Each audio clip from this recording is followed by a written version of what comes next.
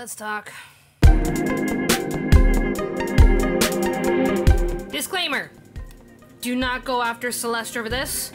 Do not go after the new voice actress Lottie. Do not attack Glitch or anyone involved. I am just explaining my side of what's going on. Celeste has a lot more on her end. Like, to sum it up, she's got receipts.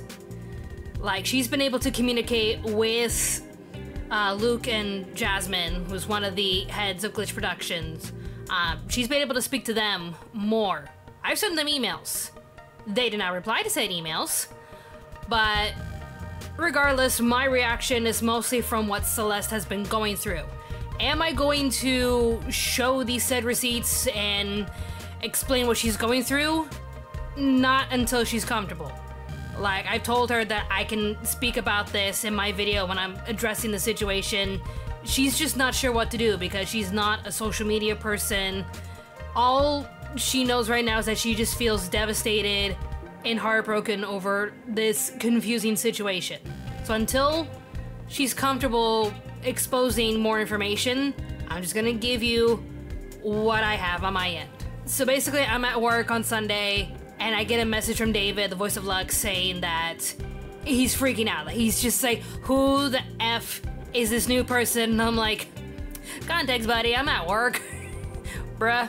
And he reveals to me that Celeste was no longer voicing Tari. And I'm like, okay, there has to be a reason. Like, maybe she was too busy, or something came up, or she's been busy with her theater productions, so maybe she just doesn't have time anymore. So we contacted her. He contacted her first, and he replied to me saying, yeah, she just found out after I asked her. And I'm like, what?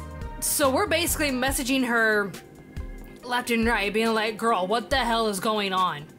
Like, why did you get replaced? So she's confused. She's trying to figure out what's going on. And she's contacted new voice actor Lottie, which she's got a screenshot of the conversation. I'm not comfortable sharing that unless she's comfortable sharing that. If I am to basically sum up the conversation, it's Lottie didn't know. I feel comfortable disclosing that information because I don't want you to attack Lottie. Lottie has nothing to do with this. All I know about Lottie is she just sent an email to Glitch being like, hey, you know, I want to throw my hat in the ring. I want to be a part of this too. If you got any auditions, I would love to audition.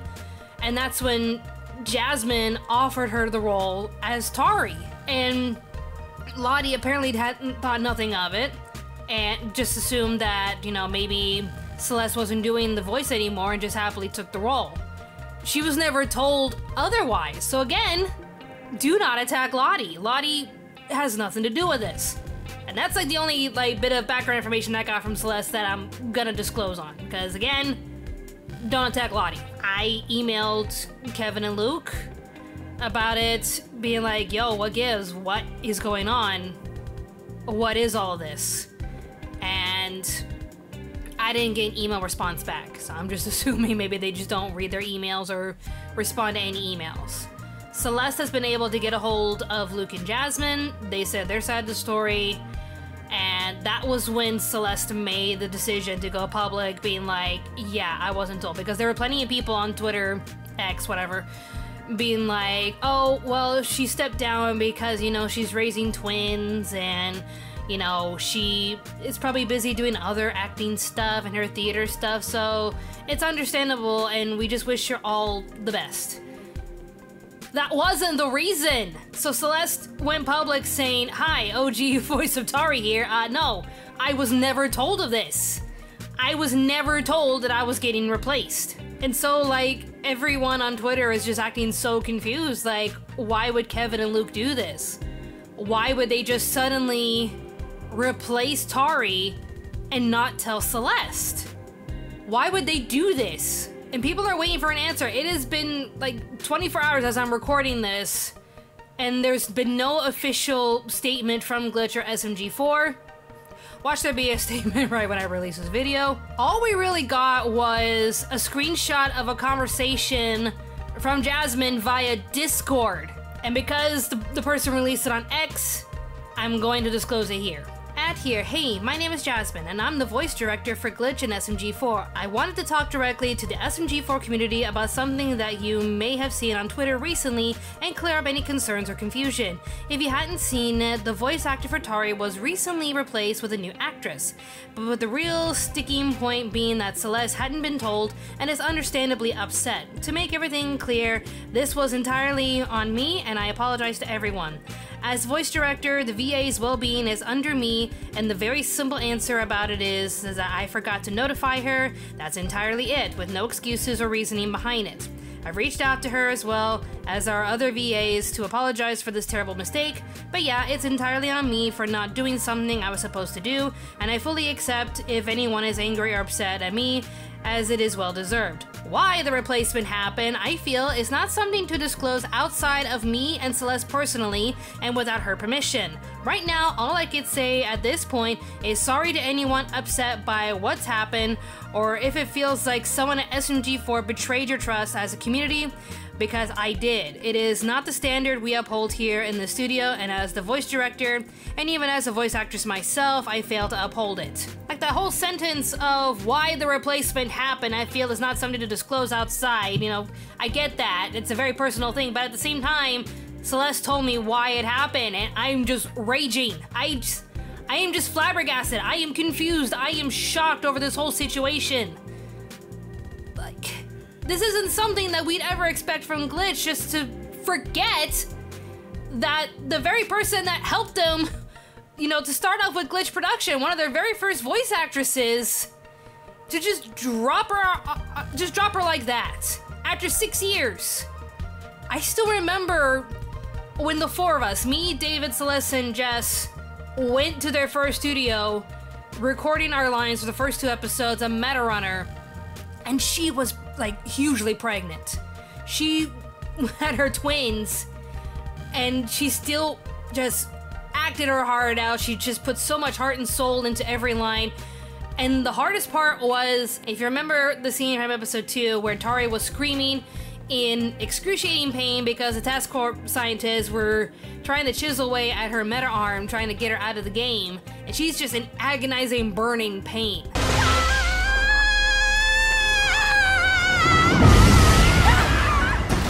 She's doing all that screaming while pregnant. And there's me, Jess, David, and I think Luke was there as we were holding up sound foam boards over her because this wasn't really a traditional studio, it was just a house.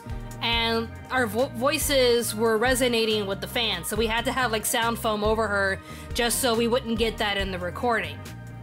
For her to go through all of that while pregnant just showed just how dedicated she was to this character. She loves Tari, she loved the fans, and for Glitch to drop her with an oopsie, sorry, we forgot to tell you that we're dropping you, I'm at a loss of words. There was a lot more to this situation, but again, this is something that Celeste has to disclose, not me. And again, I can't say it enough. Don't go attacking her, do not go attacking Lottie, and don't attack Glitch for this. This is just something I'm disclosing on my end as to what's happening. And I did make an announcement because of this situation that from here on out, I'm stepping down as SMG2. And I've had a few people message me begging me to stay because, you know, SMG2 is a fun character, and he is a fun character. Like, the way that I auditioned for him was just priceless. When I still used to be a writer at Glitch, and they were looking for new voices for these characters, they were basically saying that, like, SMG2 has the personality of Gur, and I love Invader Zim.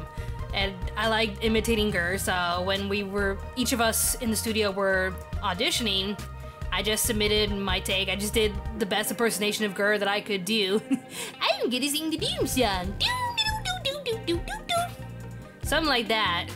And I got the role. Just for doing a very bad Gur impersonation. And I've loved voicing that character, the fact that I got to be a part of a Walk Feast song. Can't let you do that cause it's our turn to enter fun! Time to repent for the massive sins that you've done! Can't let you do that cause it's our turn to enter fun! I won't forget that. I won't forget the fun that I've had with Glitch and voicing Theo voicing the SMG2 and all the other extra characters that are in the background. I voiced little children in Sunset Paradise. I even did the lip flaps and eye animation for that series, so the time and the memories I have with Glitch, I'll never forget. This is something that I'm just deeply shocked over. Like, I still can't believe that this is happening. Like, to sum it up, I think it's just a story of they got like too big too fast, and it's all going to their heads. They're working on bigger, better things. They have the one animated pilot on YouTube with the most amount of page views, which is a feat of its own. Like, congratulations on that. That is very impressive. But now we have screenshots of reviews from animators disclosing just how bad it was working for Glitch Production, and now this happening to one of my dearest friends, just one of the sweetest and most talented women I know. For this to happen to her, I just want there to be a better explanation than just whoopsies, we forgot to tell you. I have also received messages from former animators. I'm not going to disclose their names because I don't want anyone to harass them. But first of all, when I saw them message me, I was just like, It's you, hi! I miss him. the first one basically saying, OMG, just saw the Celeste situation, that's horrible. I'm so glad this is coming to light because the employees have also been expressing dissatisfaction with Glitch for a while. Did you know that like 80% of the people who worked in MetaRunner have all quit due to upper management at Glitch, including me? So there you go. I'm reaching out in regard to the recent events that have happened over Glitch, and I'm really sorry this is happening to you guys too. It was not just animators, but entire department managers leaving after MetaRunner closed up store. The MetaRunner cast are wonderful, and I hope we can still stay connected. There was a lot more to this. Celeste, it's up to her to decide if she wants to tell you or not. She's still processing over what to do, how to address it, but she's devastated. She is heartbroken. And there wasn't even like a fond farewell of like, thank you for the memories, thank you for all you've done. You would think for someone who's been with your production for so long and dedicated her time and energy into everything that you gave her to do this. I expected better from Glitch. I really did. Don't worry, guys. I'll be fine.